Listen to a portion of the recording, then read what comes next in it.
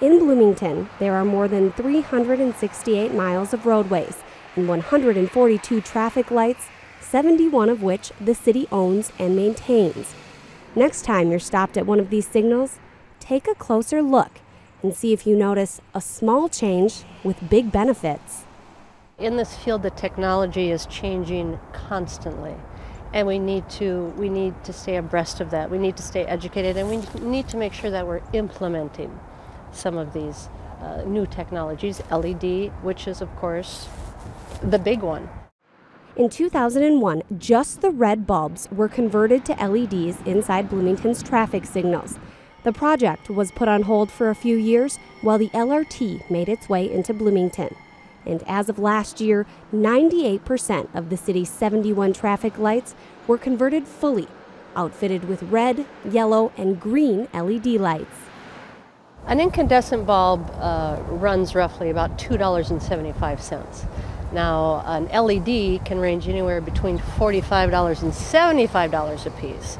But one has to remember it's only using about 1/6 of the energy that an incandescent bulb uses.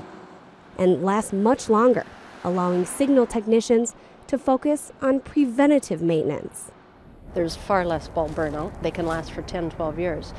And with that, we've now been able to concentrate more on the preventative maintenance. We've been able to update the older infrastructure because we haven't had to respond to so many calls. So with that, that certainly has helped out the City of Bloomington's traffic maintenance tremendously. Preventative maintenance includes checking the settings and timing of the light, lubricating the screws to continue easy access for the future, and opening up the signals to make sure the wires are intact and that the box itself is without critters. One of the issues we tend to have with the signal heads is with mice. This intersection especially is a big issue.